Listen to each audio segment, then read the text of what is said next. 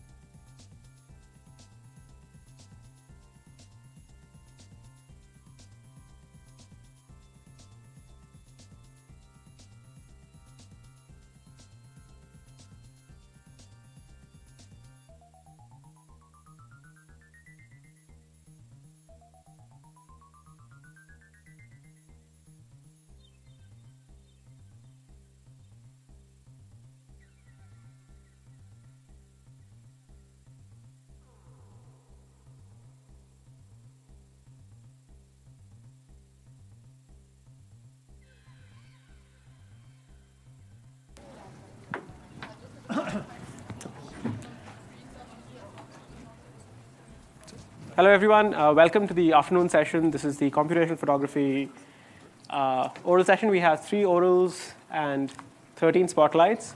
If you're one of the spotlight speakers, please come and sit in the first 2 rows. If you aren't here already, look up your number. There are sort of numbers written on the chairs. Please come and sit down. Sorry. Find your spotlight number and, yeah. Sorry. Okay, so hi, I'm Ayan Chakrabarti. I'm one of the session chairs. I'm chairing the session with Mohit Gupta. As I said, we'll first have 3 orals. These will be 12 minutes long, followed by 3 minutes for questions. If you want to ask a question, please come up to one of the mics. So there are 2 mics at the front of the room. Please come up to either of them. And I guess we're ready to get started. Okay, so the first talk is titled Illuminant Spectra-Based Source Separation Using Flash Photography. And the talk's going to be given by Harry Hu. Thanks for the introduction. Today, I would like to talk about flash photography technique in solving lighting separation problem. To begin with, let's first look at what the problem we would like to solve. And let's look at this example. The scene shown here is illuminated by 2 light sources, one from the left with light blue color, and one from top with warm color. As we have observed, the illumination in the scene is mixed smoothly and is spatially varied. This produces big challenges for most of the vision and graphic tasks. So it's desirable to separate the photograph we have observed to multiple images, each under a single illuminant color. Clearly, this is a very challenging problem. But what are the challenges we need to address?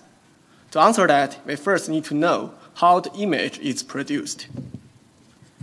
The image intensity for the scene under single illuminant, it does not only rely on the instant illumination spectra, but also the local geometry of the scene, as well as the reflectance spectra of the object we have observed.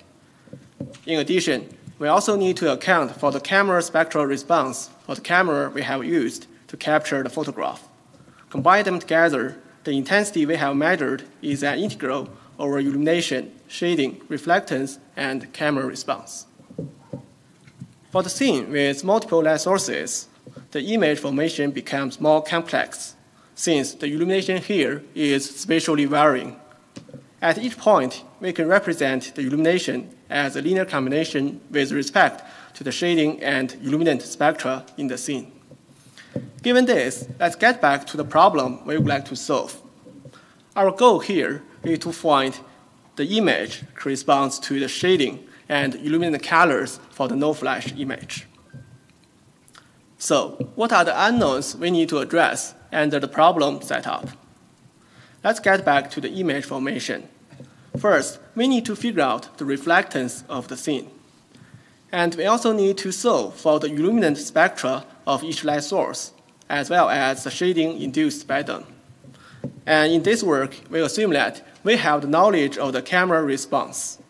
So, how many unknowns do we need to solve at each pixel? We have 3 for the reflectance, and for each light source, we have 3 for the illuminant colors and 1 for the shading. The number 3 is obtained here by using the low-dimensional representation for the reflectance and illumination.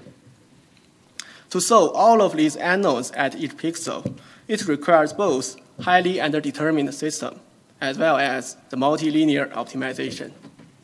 So, can we fix some unknowns here to simplify the estimation? We do this by taking an actual image under the flashlight. The idea here is the pair of flash and no-flash images can provide the scene under a single illuminant, that is a flashlight.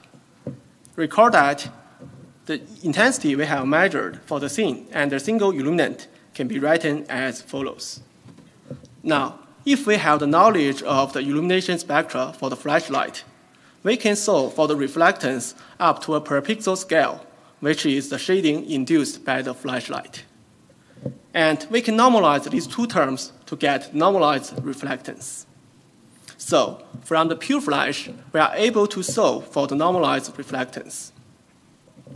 At this stage, we have the knowledge of the camera response, and we can also get rid of the reflectance effect in the image formation model. So, the next problem is how to identify the illuminant colors and the relative shadings from the remaining term.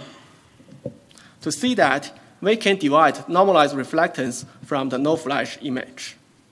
And here, we get a result, and we name it as a gamma image. It has the following properties. First, the value of each pixel solely depends on the shading and the illuminant colors of the scene. And the value is in the unit norm. For each pixel, we can represent it using the following form, where alpha and beta are the shading-related term, and L1 and L2 denote the illuminant colors in the scene. Now, let's take a closer look at this equation. We know that the alpha and beta are non-negative at each pixel, and the value of each point are in the unit norm. So, if we pick a point from this image, it lies on a sphere. And if we draw all the pixels in this image, it naturally forms a curve on the sphere, with the ending points denoted as L1 and L2. This is because all the pixels in the gamma image can be formulated with a linear relationship with respect to the illuminant colors. If we are able to figure out the ending points, We can also solve for the alpha and the beta via linear combination. And in this way, we are able to solve for the lighting separation problem. But what about scenes with different number of light sources? Let's look at this. The scene shown here is illuminated with 3 light sources with different colors. Here, we observe similar relationship. We find a triangle shape on the sphere with 3 corners denoting different light colors in the scene. And to see it more clearly, we can visualize the scene with respect to the different number of light colors. As expected, the corners of the shape increases with the number of the light colors in the scene. So, can we apply our method to all of these cases? Say, how about the scene with arbitrary number of light colors? So we should make discussions of the proposed technique. Our technique is able to identify the light source only if its light color is not in the linear span of the other light colors. For instance, the yellow point cannot be identified as a light source since it can be represented by using the light colors from the other light sources. Second, we are able to estimate illuminant colors, but only up to the 3 for most common RGB cameras. For instance, for the scene with more than 3 light sources, as shown here, the yellow point cannot be identified with a unique combination via 3 bases. And finally, for every light source, there is a need for pixels purely illuminated by it. From this, we are able to locate the corner on the sphere to identify the color of the illuminant. So, next, let's make some brief summary of what we have done so far.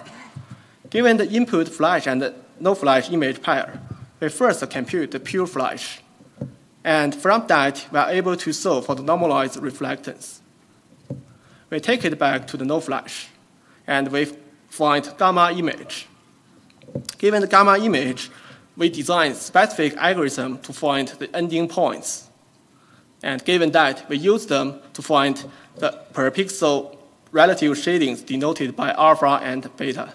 So in this way, we are able to separate the image. Next, let's look at the performance of the proposed technique on some real-life scenes. The scene shown here is illuminated by the outdoor lights through the window from left and right with light blue colors. And we also have the indoor lights from top with warm color. Our method is able to separate these light sources. As we can see from the separated image, which is appear as warm color. And we can also see these kind of cast shadows on the side wall as well as those on the back wall. And we can also see the highlights on the small table. This is correspond to the manner of the indoor light source. And for the other separated image, we can observe for the shadows on the side of the couch, as well as those on the small table. So let me flip back these 2 images so we can clearly see the variations in these 2 images. And our proposed method can accurately capture these attributes of the light sources. And for this scene, which is illuminated by 3 light sources, one is from the top left with light blue color, and one is from the bottom left with green color. And we also have the third light from top with the warm color. The scene is a bit complicated since it involves the glass object, which introduces the interreflections effects. Also, this scene contains specular objects. Well, we can now tell the lighting distributions from the no-flash image. By using the proposed technique, we can have the separated image and return good performance. As we can have seen in these shadows, the separated image, these shadows tell us the positions of the corresponding light source, which exactly match the illumination setup for this scene. Next, let's look at an example for the outdoor scene. For this scene, we have an outdoor illuminant from the left with the warm color, and we also have the skylight from all directions. Our method is able to separate the effects caused by the outdoor illuminants as we can see from these near polars as well as those highlights on the back of the chair. Also, the shadows on the small table. For the skylights, we expect there should be no shadows since the skylight is area layer source. And this is the result returned by using the proposed method from here, which is exactly match what we have expected for the minor of the skylight. And here, from these two images, we also observe some artifacts in the far end of the scene. This is because the pure flash is not strong enough to affect those regions, which has been indicated in the pure flash image. And the proposed method can also bring benefits to numerous applications. First, we are able to achieve post-capture light editing. This is the original no-flash image, and these are the separated images. We can simply operate on each separated image and locally adjust the light colors. And compare with the Parsa techniques based on the global color transform, we can enable the local color editing, which has been long considered as a very challenging job even for the users with expertise. And we can see from this is the editing resource, and this is original no flash. We can see the local regions, only the red flash has been edited. And here is another thing. And for this thing, sometimes we would like to remove some undesirable effects caused by the light source. And these are separated images. Here we note that there are some halo effects caused by the indoor lights. And simply by adjusting the light colors, we can remove that kinds of effects. And another interesting application for the proposed technique is for the outdoor scenario, to separate the sun with the skylight. And here is a time-lapse video. We choose a pure flash as a cloudy day frame and add it back to the input frame to generate flash and no flash input images. As we have expected, the generated sun images with the shadows, while the sky image is fully illuminated. This corresponds to the manner of the sun and the sky. And we can use the sun images to do something like the outdoor photometric stereo, since the skylight is the directional light source. And we can also use the sky components to do something like the shadow removal, since it's area layer source. And this is a very interesting direction in the future. Now, let's come to a conclusion of this talk. We propose a method to solve a highly ill-posed problem. And with SoLight, our method enables a wide range of applications, including light editing, sun and sky separation, and color photometric stereo. And we have already released our code base. And welcome to our poster session. Thank you.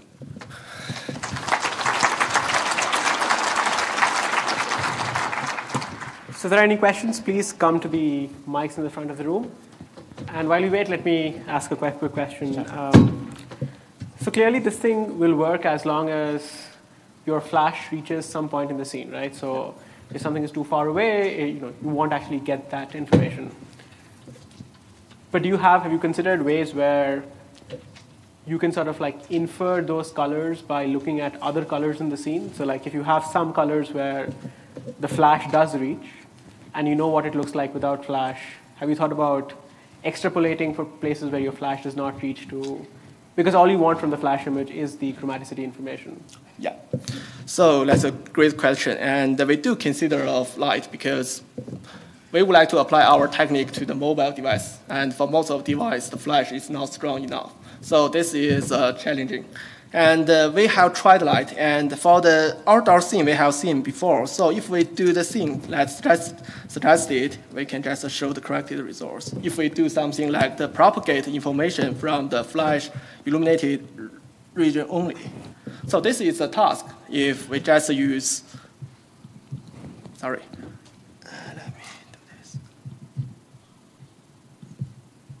So we can use this mask to mask the regions that illuminated by the flashlight. And we can propagate the information from masked regions to the no-flash regions and refine the previous results. And so this is what we have for the outdoor scenes. Are there other questions? If not, let's thank the speaker again.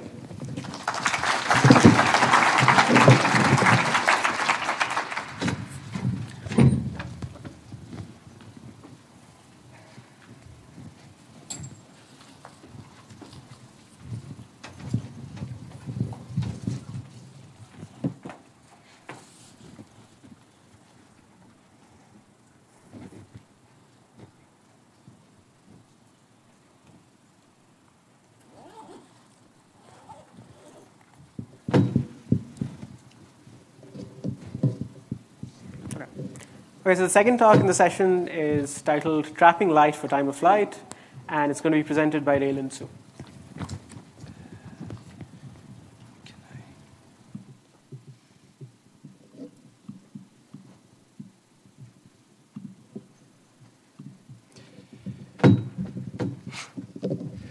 Hello, everyone. Welcome to my talk on trapping light for time of flight. This is a joint work by Professor Mohit Gupta from University of Wisconsin-Madison and Professor Shree Nayar from Columbia University. We have seen a revolution of 3D.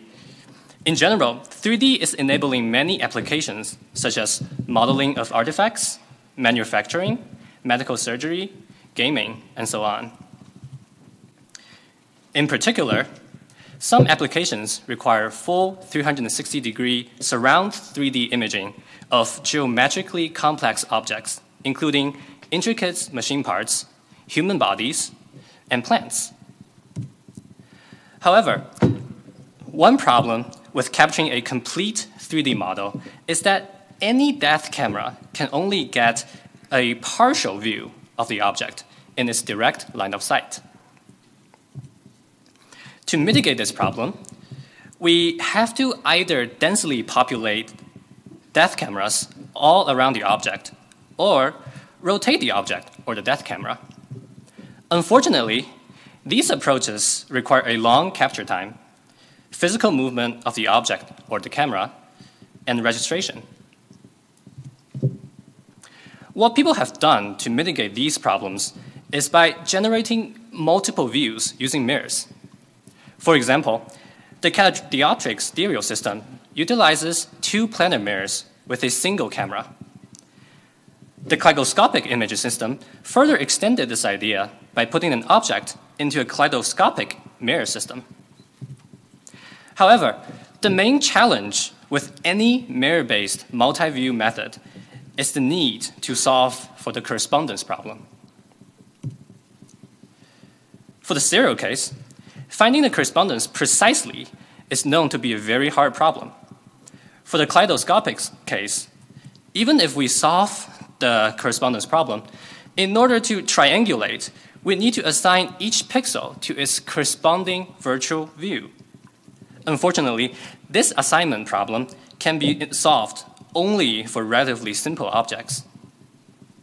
In summary, while kaleidoscopic imaging can generate multiple views, they are limited to recover relatively coarse 3D models of mostly simple objects.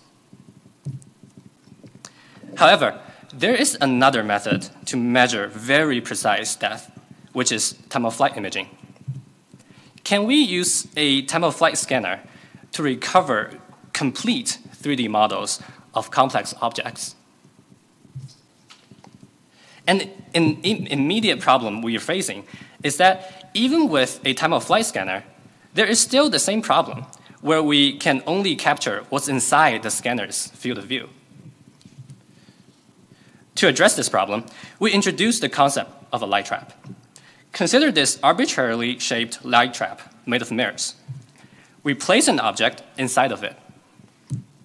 Imagine one ray of light emitted from the time-of-flight scanner. We shoot it into this light trap. This ray is forced to bounce around within the trap, and within a finite time, there is a very good chance that it will hit the object. Here's an interesting part. When a light ray hits the object point, it scatters.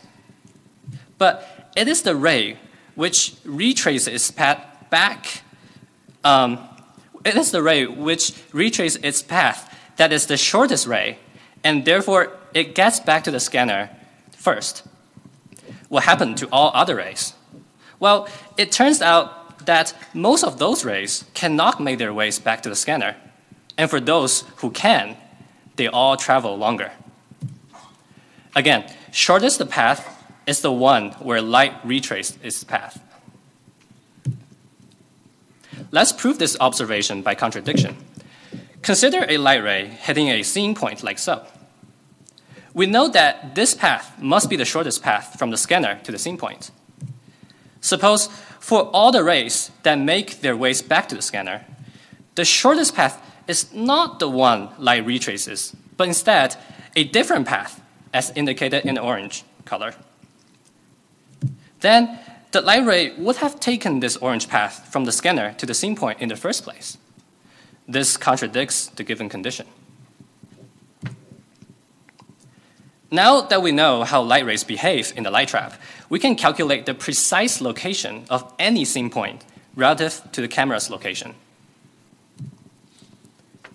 We know the shape of the light trap, and we know the length of the light trap. We can use those information to fold this light path and find the precise 3D location of the scene point. Now, let's take a simple example. This is a qubit trap. Inside of it, we're going to put a lattice of spheres. We chose the lattice of spheres because this is a very complex object with strong occlusions. Light rays have to go through the gaps between outside spheres to reach the inside spheres. Now, let's run the simulation. What we're showing here is how, with time, as the scanner scans through the trap space, points on the surface of the spheres get illuminated, and the color represents the number of bounces a ray took to get to that point.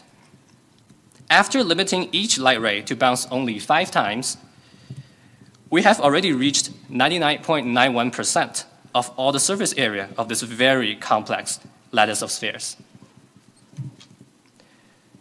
While the simulation result is very encouraging, a question naturally arises, is that what is a light trap that, with a small number of bounces, will be able to give a good coverage for any object? We want the light trap to not only ensure a dense coverage of scene points, but more importantly, a dense coverage of scene points from multiple directions. This is because the shape of the object is unknown. In some cases, like the lattice of spheres, rays may have to go through tiny gaps. The more directions there are, the more likely a point can be hit. Since there's no analytical solution to this question, we use a set of light traps with simple geometry and a set of objects with varying complexity to perform an empirical analysis.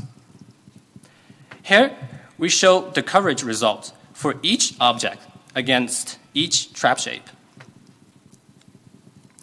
Surprisingly, we have not anticipated that the pyramid-shaped light trap gives near 100% coverage of all the surface areas of all the tested objects, with just 3 bounces per light ray.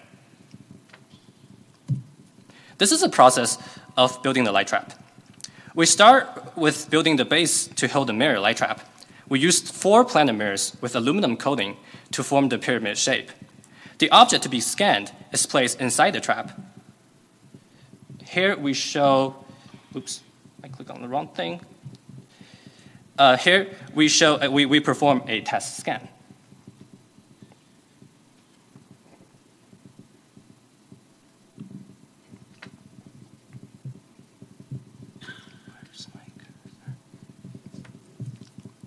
We show some complete 3D reconstruction results of our proposed light trap 3D imaging system. Just want to remind you that all the 3D models we will be showing are reconstructed from just the single viewpoint of the scanner. This is a wooden ball with simple geometry. This is how the scanner sees the object when being placed inside the light trap. In this example, the top surfaces of the ball is seen directly by the scanner.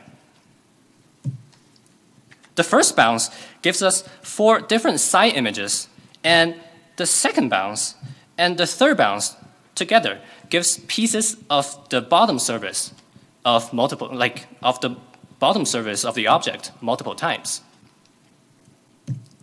This is the depth map obtained from the time of flight sensor.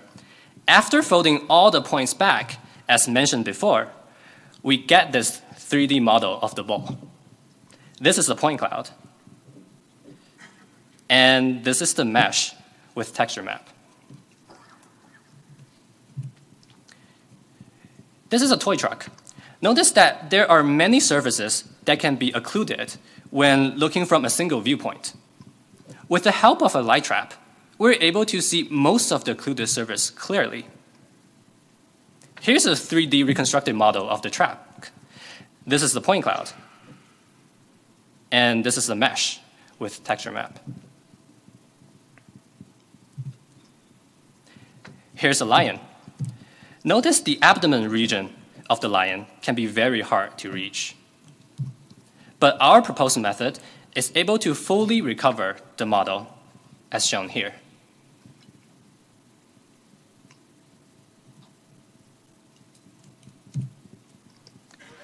We have also tried our method on objects that are translucent and have subsurface scattering problem. We're able to get good results as well.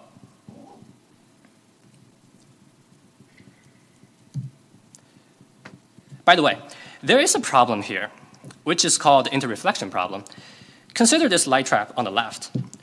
A light ray hits the object, but the illuminated object point can be seen from multiple mirrors, which means some light rays can hit the object, go to the mirror, and come back to the object again before retracing back to the sensor. Fortunately, these rays have longer paths and will be ignored by the pulsed time-of-flight scanner, since it only considers the first return signal. What we have done here is using a time-of-flight scanner to recover 3D models. Our goal is to go to the next level by using a full-frame flash time-of-flight camera, which simultaneously measures the entire image. However, when using a flash time-of-flight camera, there's no guarantee that the light ray sent out from one pixel is received by the same pixel. This is a really interesting decoding problem, which we're currently looking at. In conclusion, the time-of-flight-based light trap 3D imaging system uses a single scanner at a single viewpoint to ensure a dense and complete coverage of geometrically complex objects. Thank you very much for your time. I'm glad to take any questions.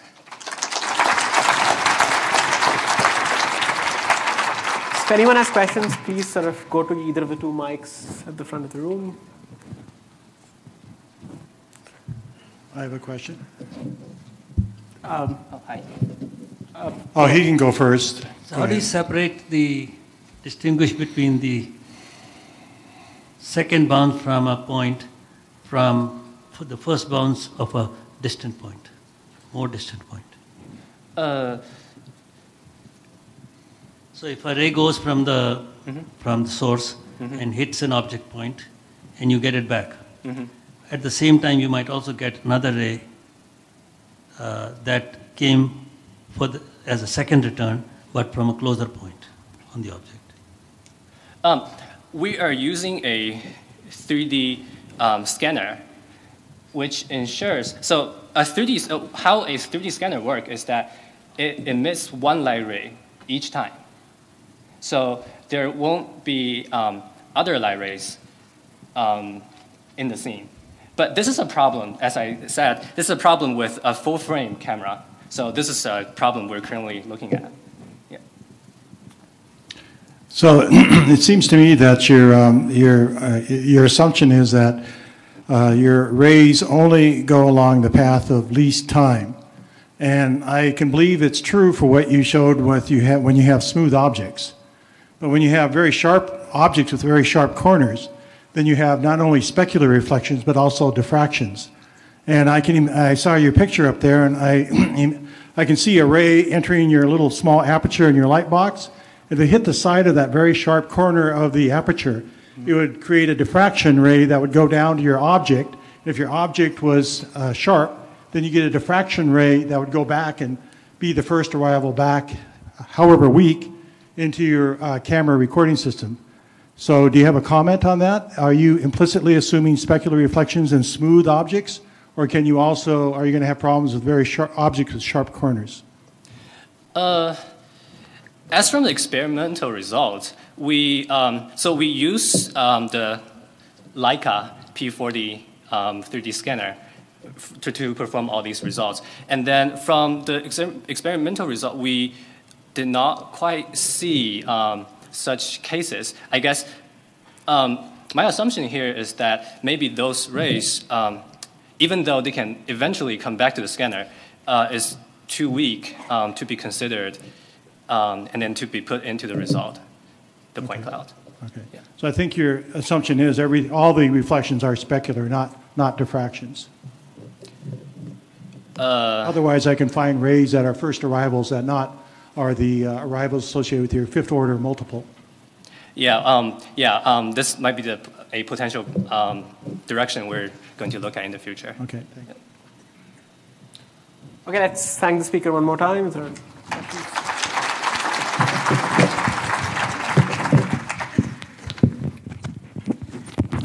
Can I borrow this?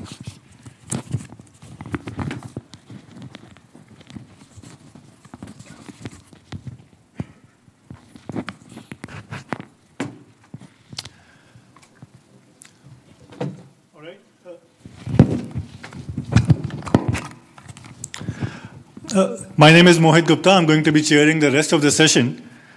The third talk in this session is the Perception-Distortion Tradeoff. Will be presented by Yochai.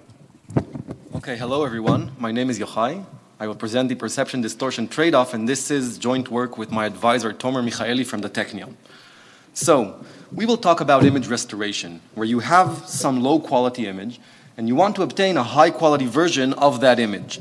So common scenarios can be super resolution, where you try to enhance the resolution, image and painting, where you try to reconstruct missing pixels, denoising, where you try to suppress noise, and so on. And in these image restoration tasks, you can ask, what are the goals? So first, you want your reconstruction to be similar to the ground truth image, which we call low distortion. And second, regardless of the ground truth image, you want your reconstruction to have good perceptual quality. That does not contain any artifacts, blur, or anything that would disclose that the reconstruction is not the ground truth image. Now note that these two goals are not the same. For example, you can obtain perfect perceptual quality by randomly drawing natural images which have nothing to do with the input image, which of course be quite bad in terms of distortion. However, intuitively, minimizing distortion should lead to good perceptual quality. For example, if you can perfectly reconstruct, then you have zero distortion and good perceptual quality. But what about the scenarios where you cannot perfectly reconstruct, such as super resolution in painting, denoising, deblurring, etc.? In our work, we show that in these scenarios, algorithms cannot achieve both low distortion and good perceptual quality. There is a trade-off between these two goals, and one will come at the expense of the other. So there has been some empirical evidence of this. For example, in the SR gun paper presented last year at CVPR, the authors presented a super resolution model with superior perceptual quality, as rated by human observers. And when we compare this model to other models which excel at distortion, it's apparent that the SR gun is quite worse in terms of distortion. On average, this is 2.5 dB in PSNR. And this is not the only super resolution algorithm showing this phenomenon. So you can think of the following experiment. Let's rate algorithms by two measures. The first measure will be a distortion measure, here the squared error. And the second will be a quality measure which does not rely on the ground truth image.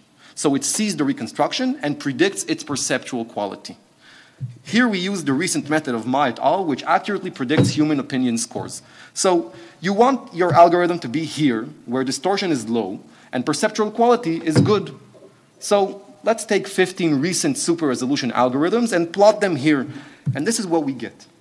So first notice that no algorithm is at the origin. So no algorithm is good at distortion and perceptual quality. And indeed, if we start at the upper left corner, where distortion is low, the reconstructions are blurry and unnatural.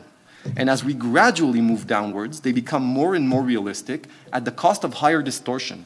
And this is because the features making these realistic are hallucinated and do not appear in the input image, in the ground truth image.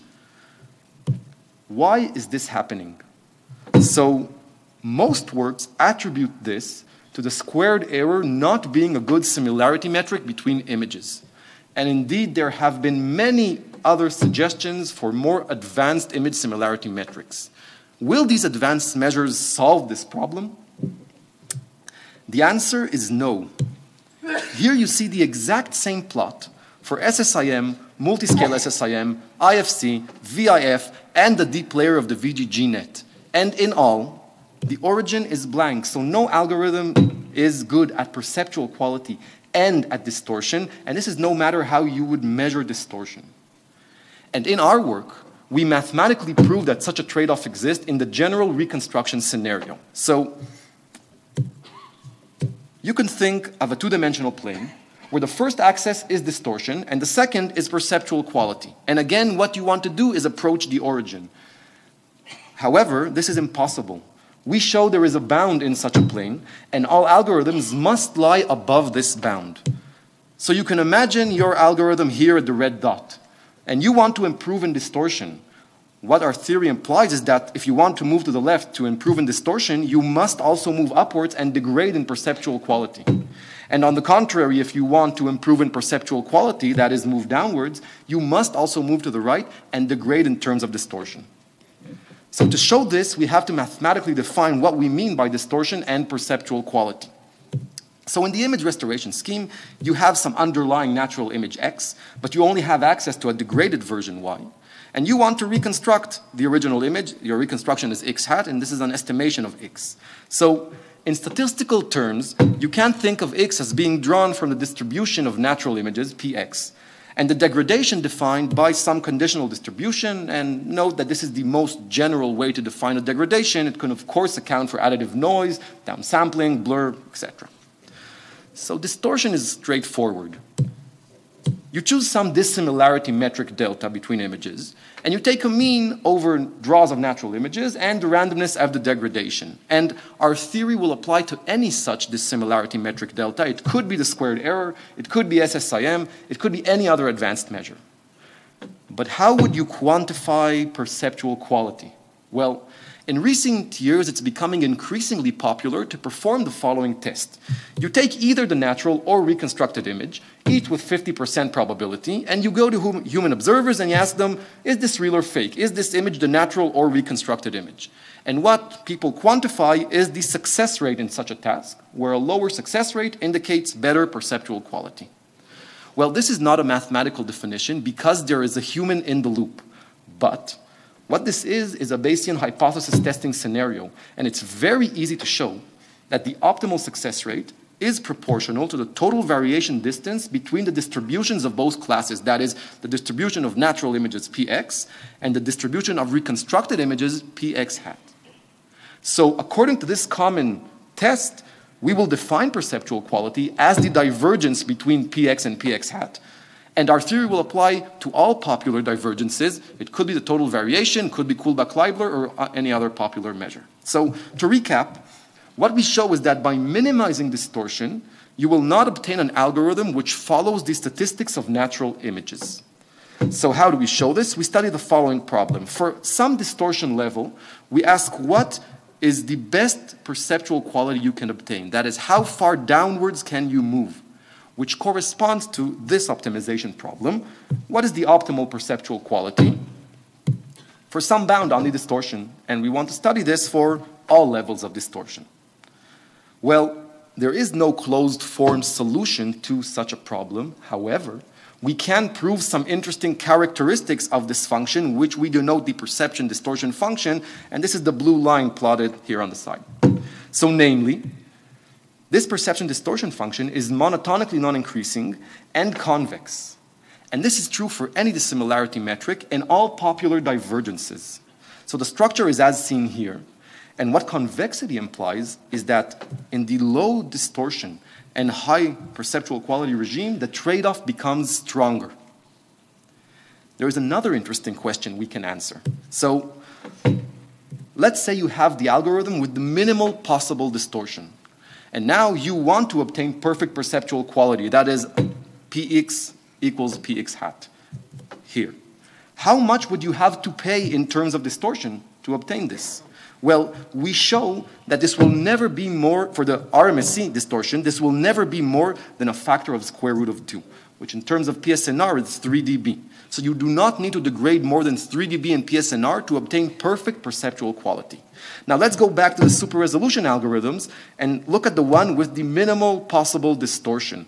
And now let's move a factor of square root of 2, and this brings us here. And as you see to date, algorithms with the best perceptual quality are actually compromising around 3 dB in PSNR, which aligns with our theory. So we have shown some theoretical characteristics of the perception distortion trade-off. But is there an algorithmic way of approaching such a bound? And the answer is yes. And in fact, this has already been done by gun-based image restoration schemes, which define a loss term with a distortion and an adversarial term, which actually approximates the theoretical distortion and the divergence between px and px hat. So these schemes are actually trying to jointly minimize the distortion and the ability to discriminate between natural and reconstructed images, which improves the perceptual quality. Now, if you view lambda as a Lagrange multiplier, minimizing for some lambda corresponds to solving the perception distortion function for some value of d. And if we do this for a set of lambdas, we can approximate the perception distortion function. And we do this. So we take MNIST digits, we add noise, and now we're trying to reconstruct by minimizing this loss, where distortion is the squared error, and the adversarial term is the Wasserstein distance between px and px hat minimized by a Wasserstein gun. So these are the results, where each point here is a neural net optimized for some value of lambda. And you can see that as we allow for higher distortion, we can obtain a closer distance between px and px hat. And indeed, this corresponds to a gradual increase in the perceptual quality of the reconstructions. Let's talk about the take-home messages. So there is a trade-off between perceptual quality and distortion. And what this actually implies is that there is no single measure that can tell you which algorithm is optimal, because this is task-dependent. So if your task is reconstructing medical images, you would perhaps want algorithm A with a very low distortion. But if you want to enhance your personal photos, you would perhaps want algorithm B, which would make them look nice. So what you actually want to do is define what distortion level your task can tolerate.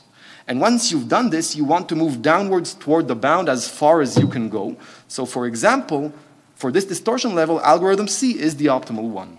And there is actually a systematic way of doing this, and this is by using gun-based image restoration schemes. I will just say one last thing. We are organizing a workshop on perceptual image restoration at ECCV, and there are already 3 challenges which are running, so please join us. And at this point, I will happily answer any questions you may have.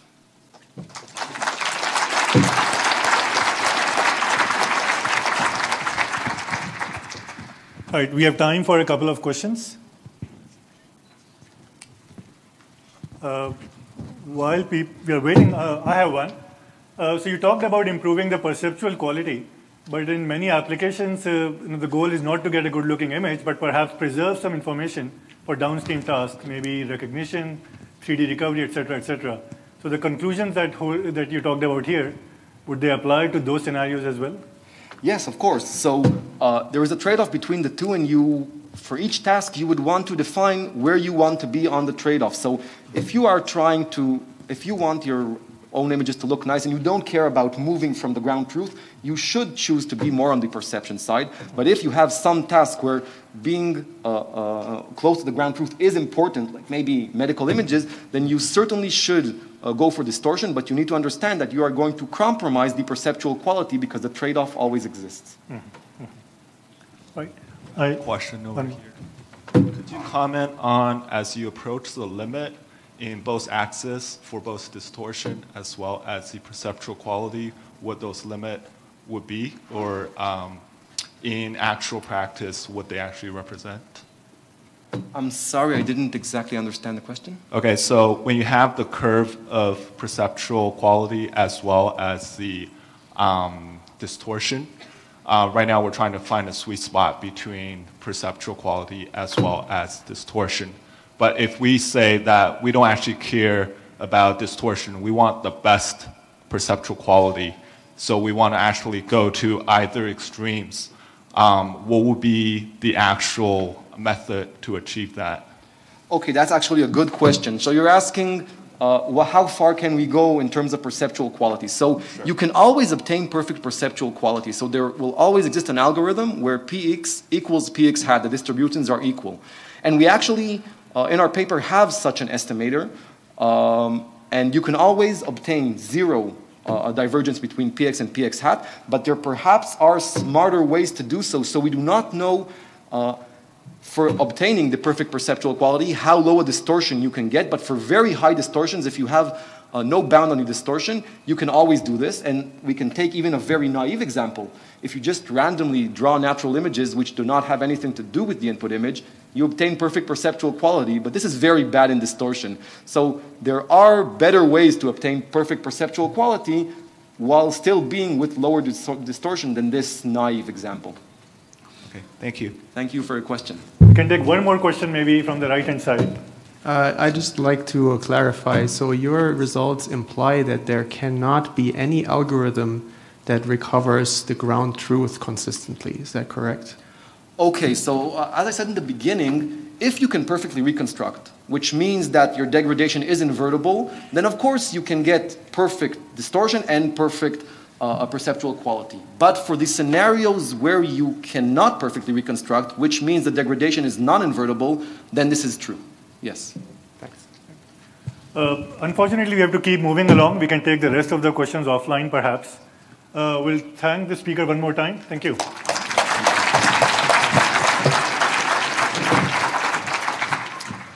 All right, so we'll start with the spotlight section of this session. It's going to be 4 minutes per presentation. No audience questions, so sit back and enjoy the show.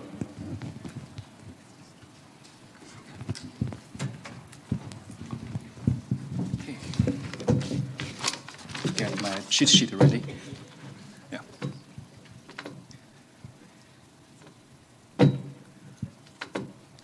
So, hi everyone. I'd like to present our work labeled Denoising Adversarial Network for Inverse Lighting of Faces.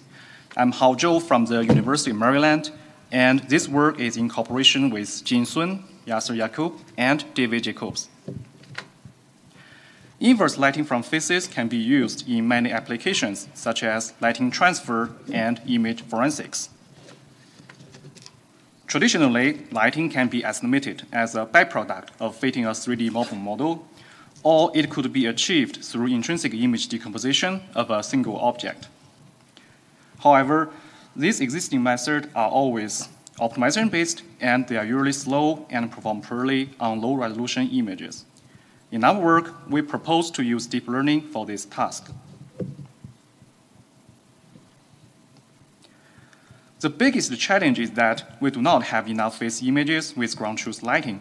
So here, we apply existing method SURFs to extract lighting from face images. However, these estimated lightings are noisy. Directly using them to train the network will not give us the optimal solution.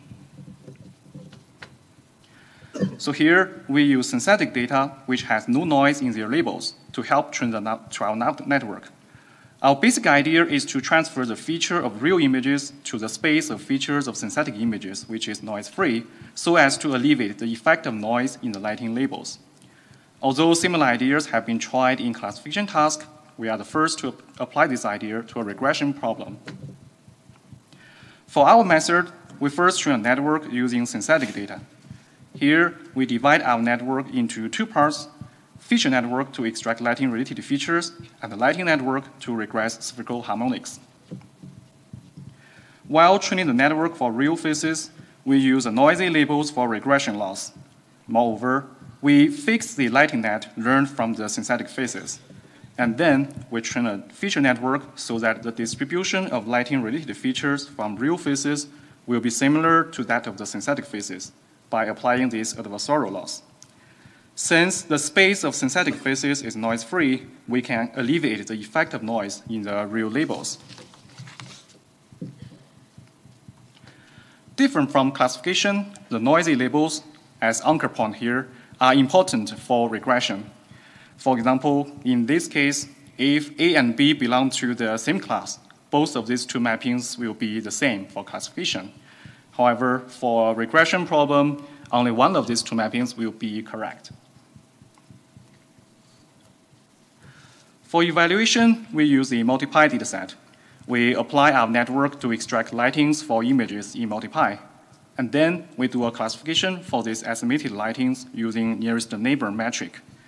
The left figure compares top 1 to top 3 classification accuracy for surfs, training without synthetic data, and the proposed method.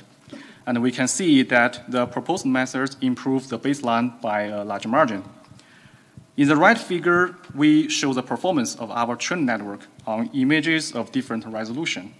We can see that the proposed method is quite robust to low-resolution images. And here we show some qualitative results. We see that surface is easily affected by occlusion and may produce an incorrect color for lighting, while the proposed method can avoid such problems. Okay, so if you have any comments or questions, please come to our poster session. Thank you.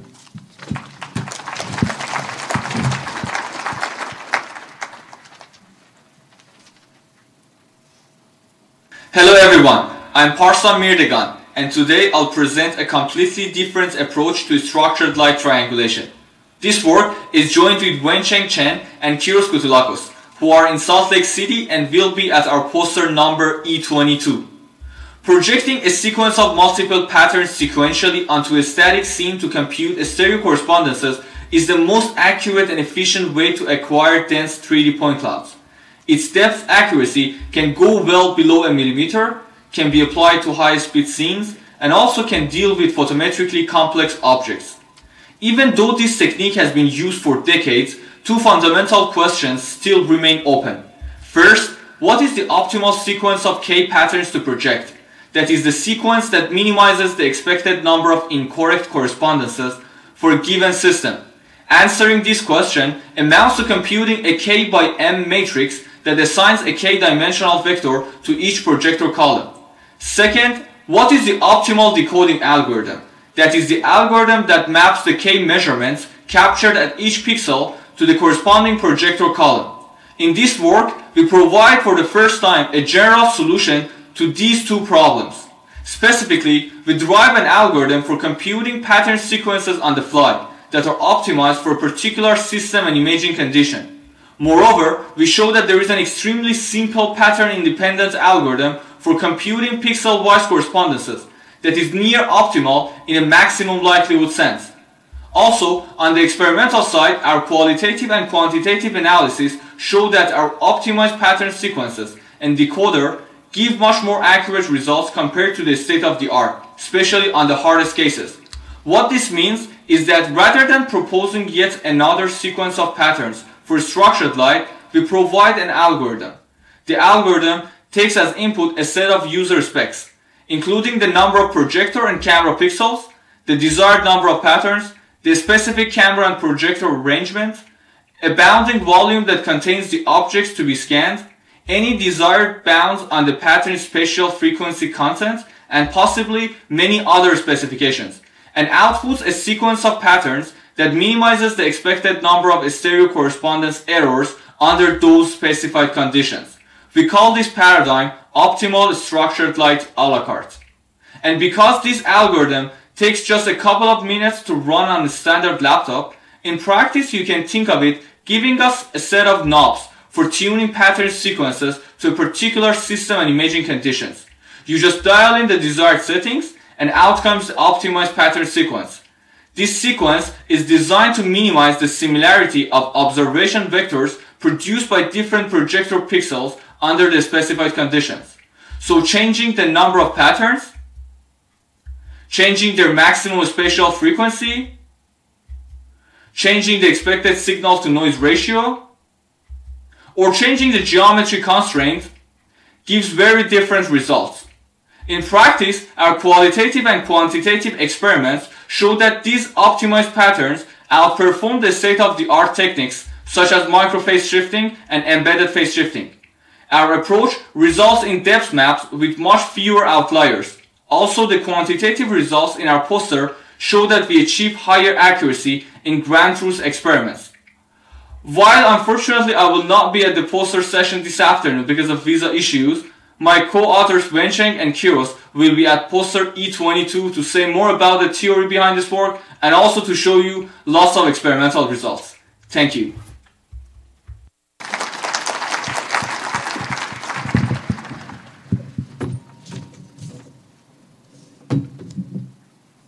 Good afternoon, everyone. I'm Brandon Smith, and this is joint work with Matthew O'Toole and Mohit Gupta. So our goal is to track the micrometer scale motion of multiple objects using, without the use of sophisticated optics. And to do this, we use an unusual imaging modality called speckle. So let's look at an example. Here we're illuminating a small piece of white chalk with coherent light from a diffuse laser. A conventional camera records the image on the left. On the right is exactly the same scene, but now recorded by a bare lensless sensor. This random pattern is due to interactions of the coherent light with the surface of the object and is called speckle. In this sequence, the object moves very slowly, and we can barely see the movement in the conventional camera. But on the bare sensor, the motion is greatly magnified. In fact, speckle motion measurement is so sensitive that it can be used to measure the speech and heartbeat of people remotely. So in this work, we're especially interested in using speckle imaging to track the tiny motion of multiple objects. This forms the foundation for many interesting applications, such as stem cell tracking or subtle hand gesture recognition. And an interesting test case is tracking the hands of a wristwatch. So the watch face here is illuminated by a diffuse laser and again imaged by a bare sensor.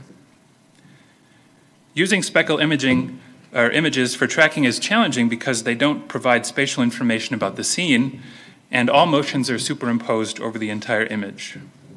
We show that it's possible to use the statistical properties of speckle to separate and label multiple motions in a speckle sequence, and this is one of our key contributions.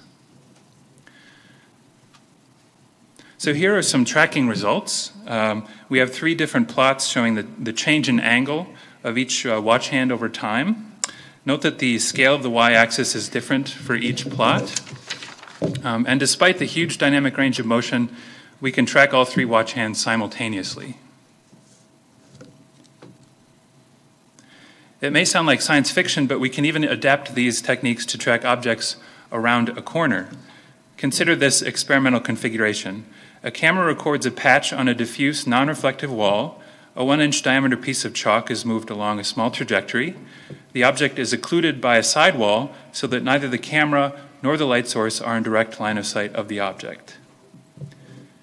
As the object moves, this is what the camera records. If you look closely, you might be able to see a faint moving speckle pattern.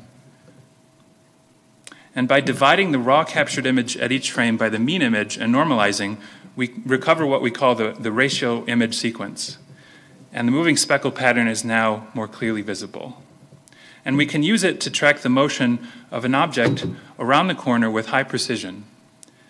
In this case, the chalk object is moved along an intricate micrometer scale trajectory by a high precision translation stage.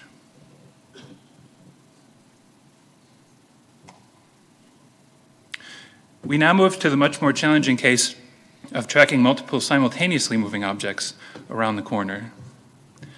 Even after the ratio images are computed, the motion of the speckle pattern is much more chaotic than the single object case.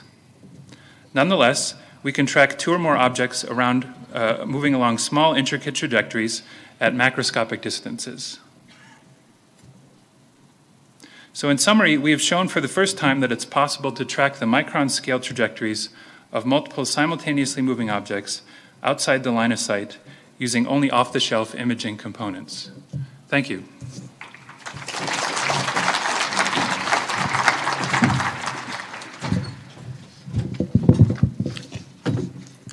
So, hi, my name is Manuel Baradat, and I'm going to present our latest work on light field inference from shadows. Imagine yourself being into a room like this, and all you can see is a shadow and the occluder that is causing the shadow. Although the rest of the room is totally hidden from you, what can you tell about it? Can you tell whether there is something or not? Can you tell the albedo, the size, or the position of the things that are in the room?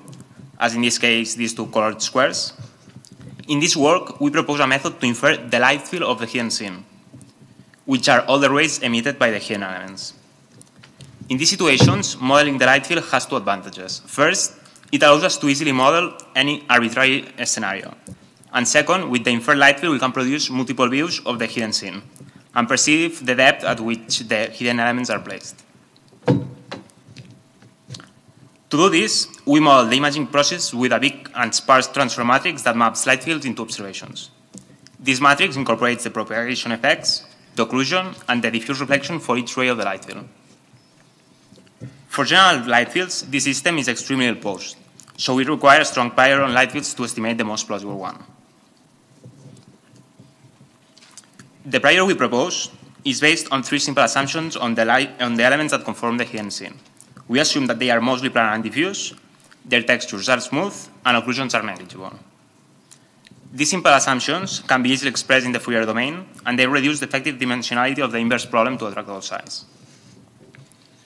Then, assuming additive Gaussian noise at the observation, we can solve the map problem by explicit inversion.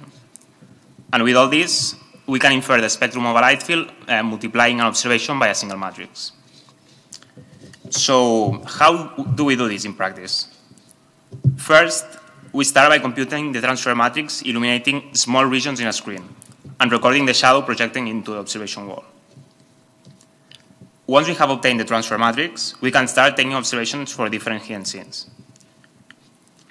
As we assume that all the light reaching the observation comes only from the hidden elements, we need to subtract a background image without the scene in place. Using ambient illumination, the amount of light emitted from the hidden scene is too low, leading to high noise observations. To overcome this, we simply place direct illumination, which allows recovering observations with reasonably high SNR.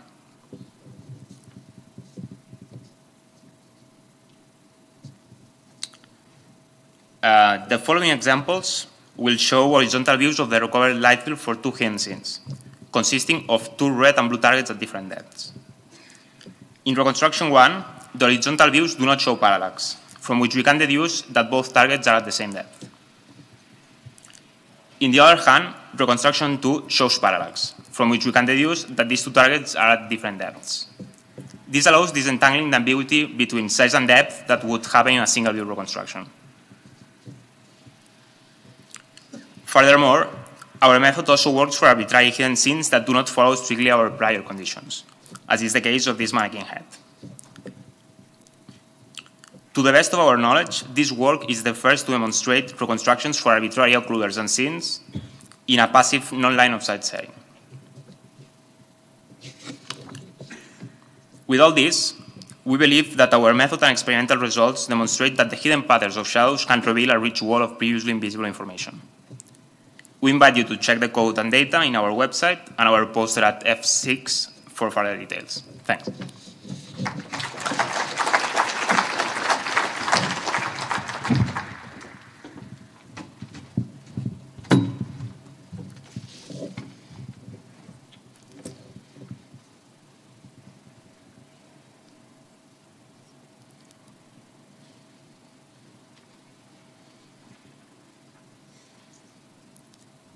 Hello all, my name is Tal, and this is a joint work with Tomer Michaeli and Lee Tzelnik Manor from the Technion and Tali Dekel from Google Research.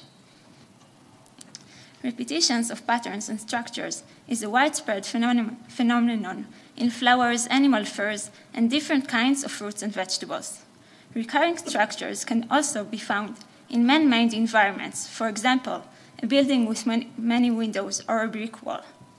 In many cases, the recurring structures are not perfectly identical, and sometimes the deviation from an ideal structure are small and hard to notice to the naked eye. Recently, an algorithm was devised for correcting the non-local variations in a single image, and the application of this approach to graphics and material inspections were explored. Here we can see flickering between the input images and the corrected images.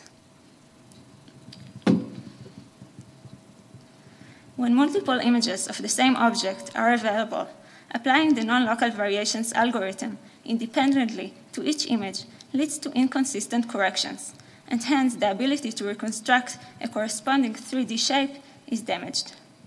In this work, we present an approach to multi-view non-local variations, which extend the single image algorithm to several images of the same scene.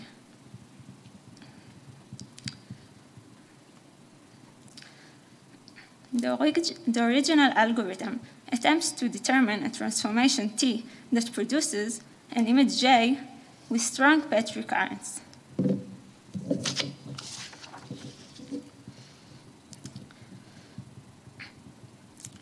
When more than a single view of the scene is available, we want the correction of the non-local variations to be consistent across views. To achieve this goal, we incorporate a correspondence loss, which constrains the transformations T1 and T2 to be similar.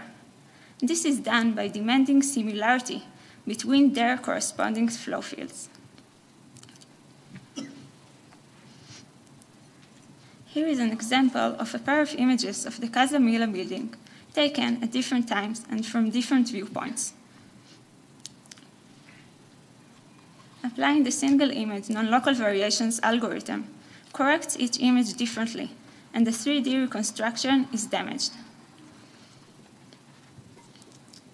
Our algorithm, on the other hand, leads to a good corrected 3D reconstruction. And here you can see flickering between the input and the output images.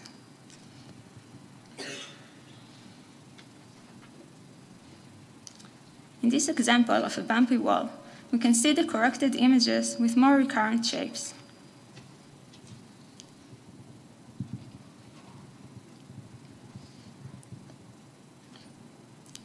Here too, when flickering between the input and the output images, we can see that the berries become more similar in shape.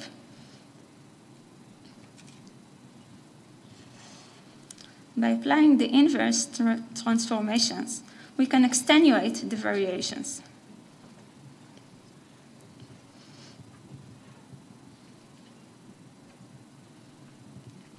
To handle more than 2 images, like in this video example, we add a temporal component to make the correction consistent across views.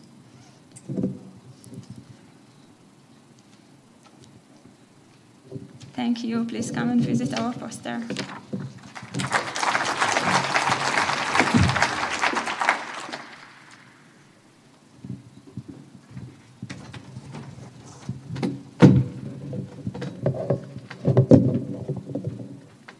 Good afternoon, everyone. My name is Chen from NTU of Singapore, and I'm presenting our work on robust video content alignment and composition for rain removal in a CNN framework. So rain impedes both outdoor vision for both human and cameras. To improve the vision, 2 terrain frameworks are available. The first one uses features and priors from a single image, and the second one does so using a video sequence, which faces challenges during content alignment, especially in scenarios of fast camera motion, complex scene dynamics, and variation of rain looks. And our work will take on these challenges. So to differentiate rain pixels, we first match the scene contents based on superpixels. The superpixels as a unit can robustly counter the interference of the rain, and its boundaries usually adheres to the object boundaries, and each unit is very likely to show identical motion between the frames. So given a video buffer, we apply terrain on the central view using its past and future references. The target frame is divided into superpixels. For each superpixel, we look at its local, spatial, and temporal buffer. So the first round of template matching will be carried out with the superpixel shape as mask, which will find a best match for each frame. A rain map will be robustly calculated based on these temporal references. The rain map will be used then as the new template, and based on which a second round of matching will be carried out. This time, the matching is more robust to rain interferences and focus on scene content similarities. A group of matched examples sorted according to their similarity scores will be found this time. With abundant randomness between them, the rain can be suppressed when they are averaged. However, this will introduce additional blur. So this blurred rain-free patch can be used to replace the rain pixels indicated by the rain map and become the initial rain removal estimate. However, the rain map has errors. The temporal matches embed abundant reference information, and they will be extremely useful in correcting this. Additionally, the rain removal suffers from blur, and the second group of matches is robust to rain and gives scene content details. So these 3 features will be combined together as input to the subsequent CNN to estimate a rain map, rain-free high-frequency content details, and add back to the average as the final outcome. So for network training, we have taken 8 video sequences from car-mounted cameras, and the car speed goes up to 30 kilometers to 50 kilometers per hour. And Adobe After Effects is used to synthesize the rain. So here is the rain restoration PSNR based on our testing dataset with synthetic rain. And our method clearly outperformed both state-of-the-art image and video-based methods for both slow and fast cameras. And the advantage is especially obvious for fast cameras. So here we show some visual comparison with state-of-the-art methods. As can be seen, the image-based methods on the first row leave significant amount of rain unremoved when the rain streaks are large and opaque. And the video-based methods on the second row tend to cause serious blur when the camera is moving fast. And our method on the bottom right can deal with both situations well. So an optimized implementation of our code can now run at 15 frames per second, so it is suitable for real-time applications.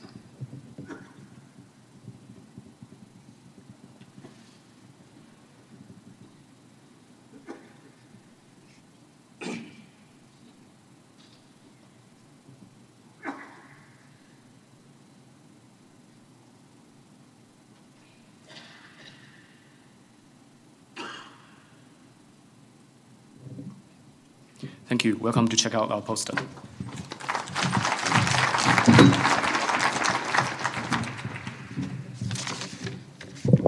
Hi, this is Shomodip. Today, I'm going to present SFSNet, Learning Shape, Reflectance, and Illuminance of Faces in the Wild. In this work, we aim to decompose a face into surface normal, which indicates facial geometry, lighting, which is represented as shading, and albedo, which is the reflective property of the face. This is a classical problem in computer vision known as inverse rendering or shape from shading. One application is image relighting, which is important in AR and VR. So why is this problem so difficult?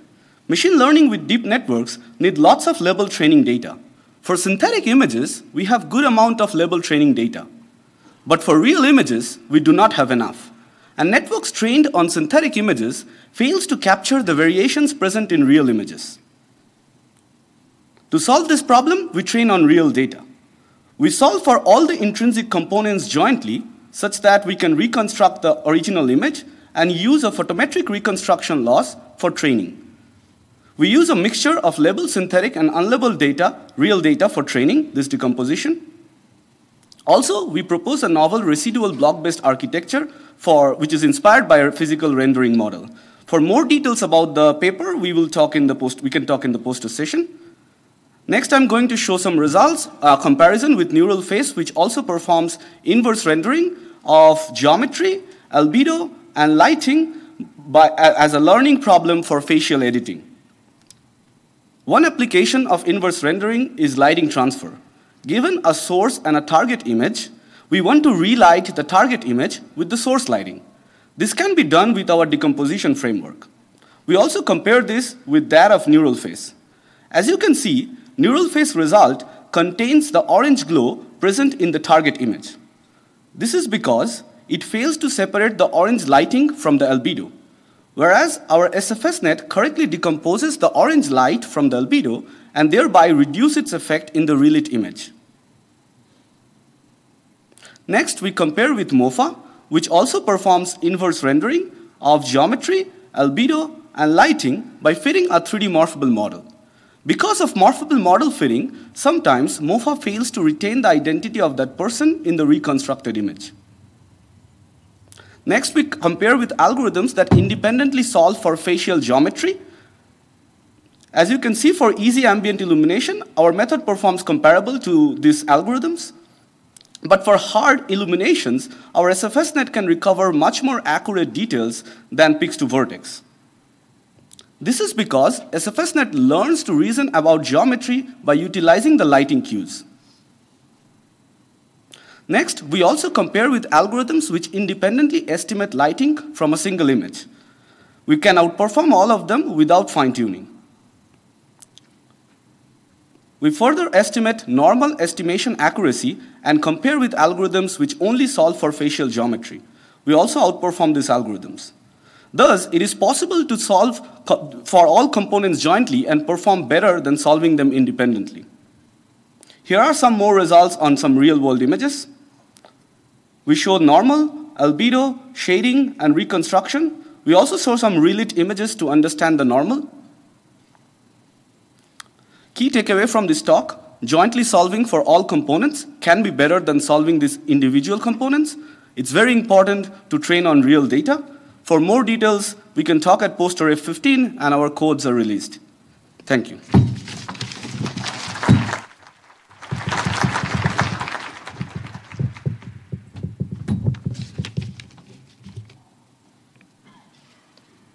Hi, everyone. My name is Yushen Chen. Our paper's title is Deep Photo Enhancer, Unpaired Learning for Image Enhancement from Photographs with Scans. As shown in the video, the left is the input, and the right is our method's output. Our method can enhance the image automatically with pleasing results. In addition, we didn't see any obvious temporal flick on the video.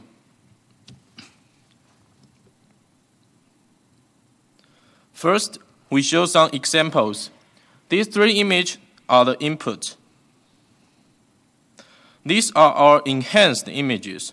We can notice that the resource contrast is higher and the color is more natural than before. We can see the input and the output again.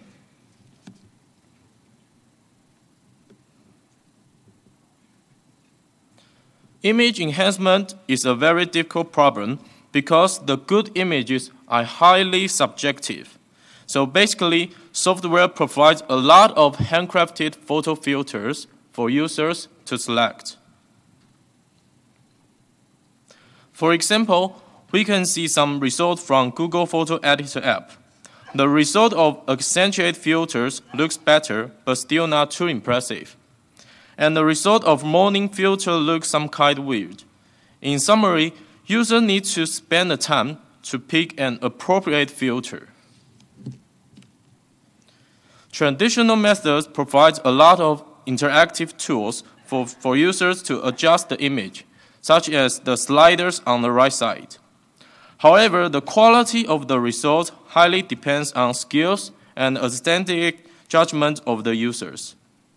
In addition, it often takes a significant amount of time to reach satisfactory retouching results. This paper proposed an automatic method for image enhancement. Given a set of photographs with the desired characteristics, the proposed method learns a photo enhancer which transfers an input image into an enhanced image with those characteristics. A naive approach for image enhancement is using supervised learning. The label is the input image retouched by the colorist. We can learn the mapping function directly. However, it requires pair data and the result is not impressive. So our approach is using unpaired learning.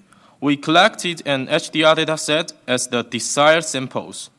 And similar to CycleGAN, our method is based on two-way GAN, but with 3 improvements. We can see our result is significantly better than CycleGAN. Our 3 improvements focus on the generator, loss function, and the normalization.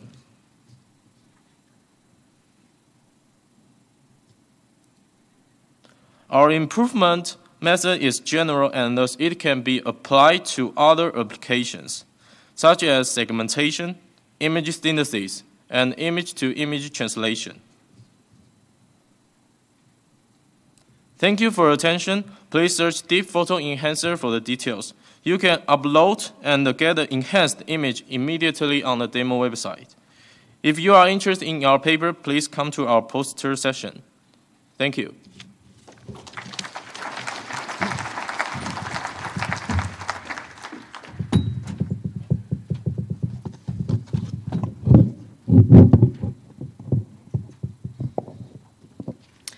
Good afternoon. My name is Abhi.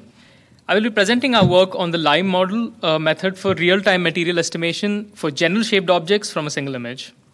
Estimating the BRDF or reflectance of real-world objects is an important task in AR applications, particularly for cloning virtual objects from real material. Augmented reality poses new challenges to this old problem. The material estimation has to be done in real time, in uncontrolled lighting, in the wild settings, from a limited number of sensors, perhaps a single RGB camera, and for objects of any and every shape. And no previous approach has solved all of these problems together. Mathematically, the nature of the problem can be described as being highly under constraint, nonlinear, dense, and high dimensional. But fortunately, the material spans a natural subspace. You can guess what all this means, exactly, deep learning. So deep learning can solve a lot of what ails this problem. The previous methods tend to pose this as a direct regression task, image and result out, which leads to overfitting and hence insufficient generalization. We instead employ the underlying image formation process based on the rendering equation to break down the task. We use the Blindfong reflectance model to approximate the rendering equation and obtain a linear decomposition into albedo and shading components. Let's see how we estimate the intrinsic layers. We first perform an object segmentation task and then decompose the image into specular shading image, from which we estimate the diffuse and specular albedos. In order to train the network, we use the ground truth diffuse shading image. This enables us to pose the problem as a combined parameter regression and image translation task, mimicking the underlying rendering process. What this architecture enables is a unique rendering loss that can be used to train these networks jointly to produce consistent outputs that can faithfully reproduce the input image. Such a loss ensures that our networks learn the 2D deconvolution process that is inherent to reflectance and lighting separation. The Blindfong reflectance model also has a nonlinear parameter, that is the specular roughness or the shininess, which is perceptually the most important parameter and perhaps the most difficult to estimate. Instead of regressing it directly from the input, we employ a novel strategy. We estimate what we call the mirror image, which is a version of the input image if the object were mirror-like. This image essentially captures the high-frequency environment map as reflected by the object. The mirror image behaves as an absolute comparative reference to the specular shading image, based on which the network can estimate nonlinear roughness or shininess. Another advantage of estimating the mirror image is that if the object normals are known, it can be unwrapped to estimate the environment map. Thus, when a depth sensor is available along with the RGB camera, we can use the mirror image to reconstruct high-frequency environment maps as well. We use synthetically generated training data and perform end-to-end joint training of all our networks, obtaining a throughput of more than 70 frames per second. Here, note our material estimation results on a range of objects, starting on the left from the most diffuse to the most specular on the right. Please also note the segmentation masks for the various objects. We also retarget materials from a source object by estimating its material and transferring to a new source shape to obtain material transfer results. Note that we obtain a faithful reproduction of the material where other state-of-the-art methods fail. Finally, with the availability of a depth sensor, we also estimate a high-frequency environment map, leading to photorealistic rendering of this bunny from the material of the water bottle. We show the various intermediate results as well. So all of our data is available online. You can find my co-authors in blue, Michael and Christian, around anywhere, and feel free to ask them any questions. Are posted at F21. Thank you.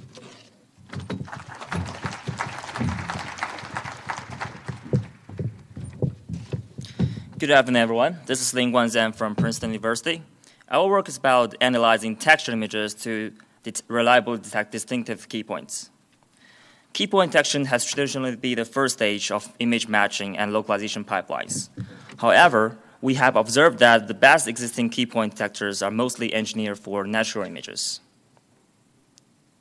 This is a problem because key point detectors designed for natural images do not perform consistently on texture images that contain different kinds of dominant features.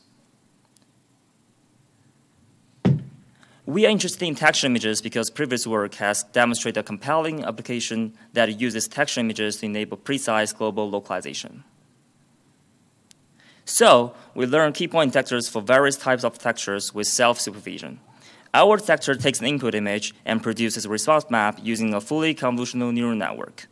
We then extract key points from the response map using non-maximal suppression. The extracted key points can be used with any descriptor to enable practical applications such as localization. We train a network to let it predict scores for 4 image patches, including 2 versions of 2 regions. We first adopt existing ranking laws, which encourages the relative ranking of the scores to be consistent. However, both local maxima and minima can be used as features, because negating the whole response map doesn't influence the ranking laws. In the context of texture images, we observe that either the local maxima or minima will be better than the other. For example, in the carpet texture at the top, key points picked from local maxima are more repeatable than local minima. In contrast, local minima lead to better repeatability in the asphalt texture shown below. Therefore, another contribution of our work is to pick either local maxima or minima based on the validation at training time. Unfortunately, this is still not sufficient, because ranking loss alone does not lead to sharp local response. This toy example shows 2 curves with exactly the same relative ranking, but the green curve is too smooth for non-maximum expression, making key point localization unstable.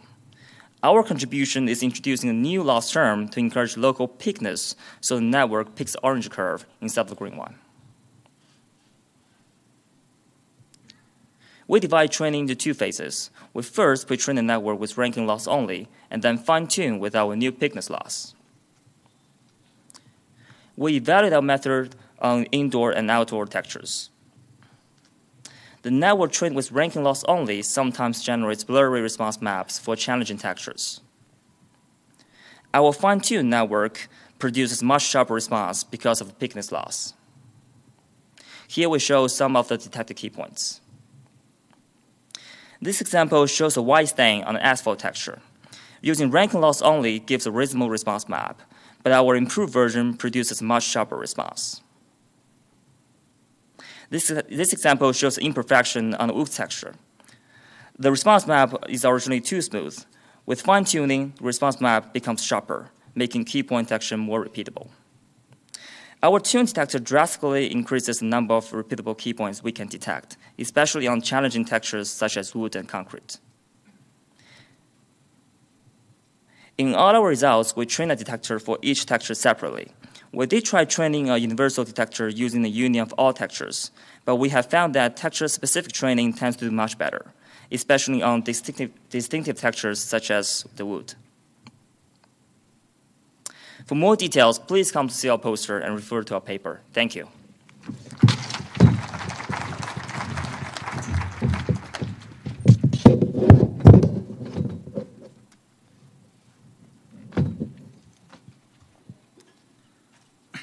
Good afternoon, everyone. This is Mei Guangjin from University of Bern. I will present our paper, Learning to Extract a Video Sequence from a Single Motion Blurred Image. This is a joint work with my colleague Givi Meshvili and my advisor Paulo Favaro. It is often said that photos capture memory an instant in time. Technically, however, this is not strictly true. Photos require to accumulate light from the scene. Thus, objects moving during the exposure generate motion blur in a photo. Motion blur is an image degradation that makes video contents less interpretable and is therefore often seen as a nuisance. Previous methods have shown great success in both single image motion deburring and video deburring. However, all these works focus on restoring the middle instant sharp frame from a blurry scene. In this work, we focus on a more general and challenging task. Given one motion blurry frame, we aim to reconstruct T-sharp instant frames of the scene. As far as we know, this is the first time this task has been addressed. When compared to existing deburring scenarios, our task is more challenging due to its large number of unknowns. Our system aims at restoring 7 times the data in the single motion blurred image fed as input. The main challenge of this problem is the inherent temporal ambiguity. This simple example shows that both forward and backward motion generate the same blurry input. In practice, the temporal ambiguity can be more complex. This toy example shows that there are more cases than the forward-backward motion ambiguity. If we assume temporal smoothness, with 2 moving objects, there are 4 different sequences ending up with the same blurry input. This means that temporal ambiguities increase as 2 to the power of n as the number of individual moving objects n increases. However, there are some consistencies. Among all possible sequences, the middle frame is always consistent. We assume this is the main reason why previous methods can achieve success to predict the middle frame. Besides that, we introduced 2 more consistencies. For the middle symmetric frames, their summation is also the same for all ambiguities. Similarly, the absolute difference between 2 middle symmetric frames is also the same for all ambiguities. Based on these consistencies, we propose a deep learning-based approach to sequentially predict 7 frames. In our first step, the ambiguity-free middle frame is estimated. Then we estimate the pairs of middle symmetric frames by defining loss functions on our order invariant statistics, the summation and the absolute difference of the frame pairs. Additionally, we use adversarial training to further improve the visual quality of the predicted frames. In our first step, we train a network to predict ambiguity-free middle frame. In our second step, we estimate pairs of middle symmetric frames. Our loss based on the 2-order invariant statistics can include all possible predictions during the training. Our proposed solution is able to predict 7 frames, which also includes the middle frame. Thus, we compare our results with state-of-the-art single image deburring method. In summary, we solve a new and more general task, extracting a video sequence from a motion blurred image. To handle the temporal ambiguities, we propose a novel temporal invariant loss to address the ambiguities. You are welcome to stop by our poster for more discussions. Our poster number is G5. Thank you.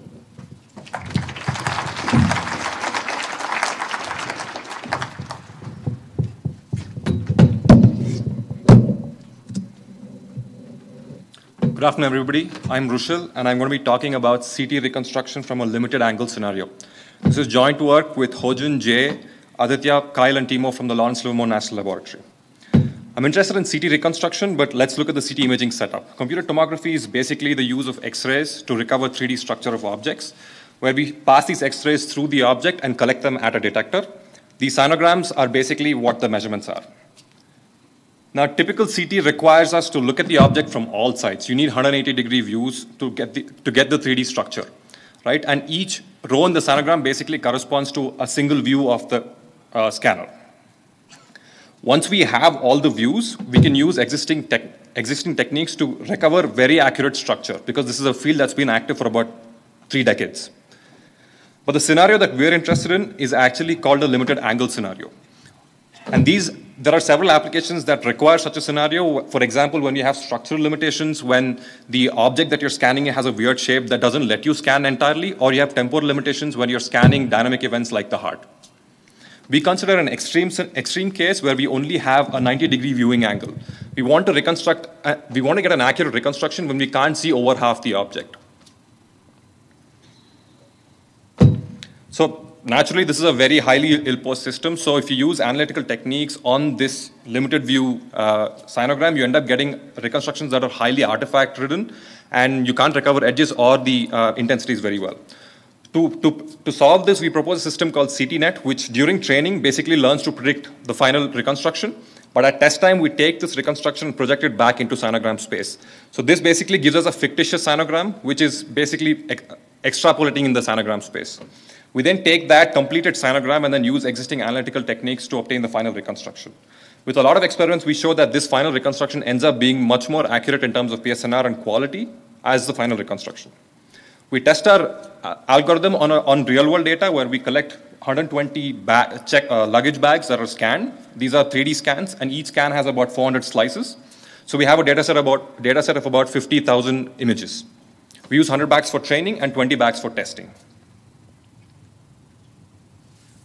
So here are some reconstruction results. On the top row, we have ground truth. The middle row, we have a baseline called the filter back projection, which is an analytical technique. And the bottom row, we have the CTNet, which is the proposed reconstruction. We see the PSNR values are roughly 5 dB higher than the baseline approaches. We also test it on 3D segmentation, where we do like a real-world application. On the bottom left is the proposed is segmentation on the proposed reconstruction. Bottom right is segmentation on a baseline reconstruction. And what we can see is that the edges are much better recovered in our reconstruction than a baseline approach. Another example of 3D reconstruction where we see that the baseline approach entirely fails to recover the relevant objects. What is interesting to note is that our segmentation is much more closer to the ground truth and the segmentation label that we would have gotten with all the views. Now, because CT reconstruction is typically used in critical scenarios like healthcare or security, we also propose a measure of confidence of reconstruction. That is for a user to gauge how good the quality of reconstruction is in the absence of ground truth. And what we see in our experiments is that this measure of confidence very strongly correlates to PSNR without the need for ground truth. So a practitioner can use it in the field without actually needing to collect ground truth data. For more details, please come to our poster number G8. Thank you.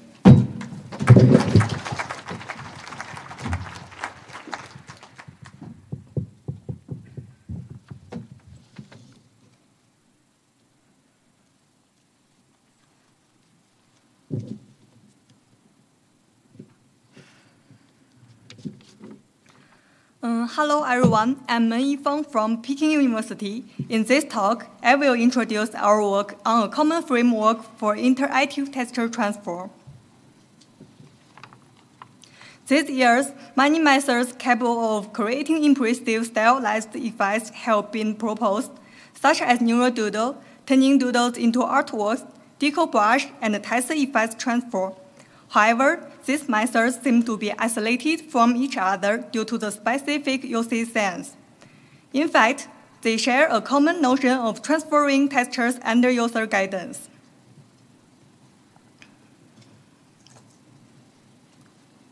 So, the aim of this paper is to establish a general framework of user-guided texture transfer for multitask, including turning doodles into artworks, editing decorative patterns, generating text in special effects, as well as controlling effect distribution in text images, and swapping textures.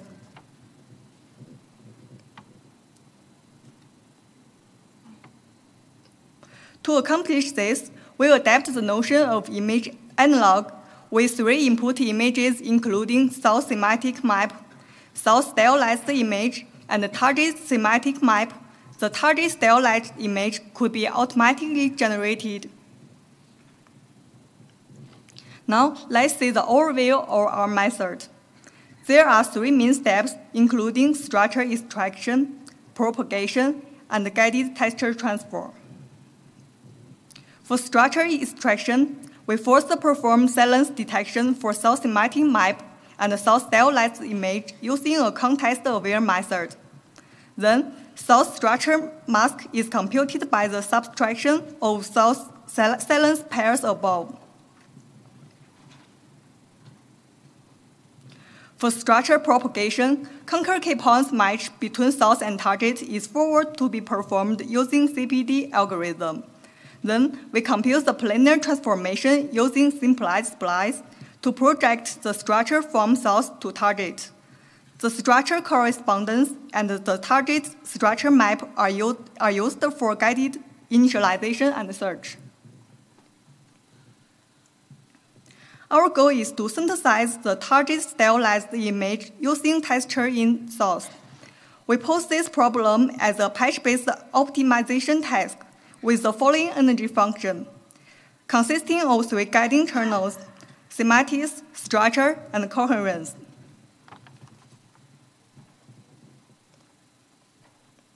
We define the semantic guidance term using L2 norm of 2 sampled patches in RGB space.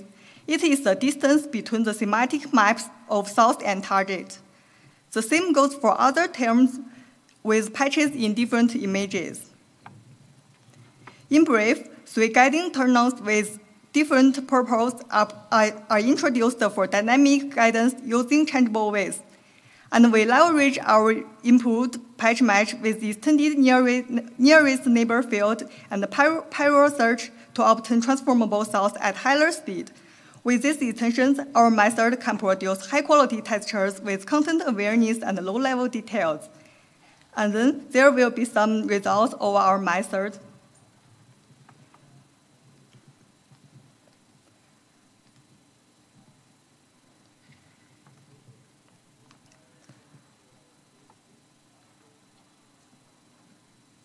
Thanks for your attention, and welcome to our poster at G11. Thank you.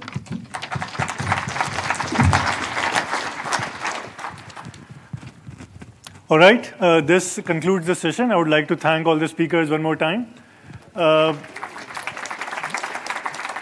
All these papers are also presented as posters, so please feel free to stop by for further questions. Thank you.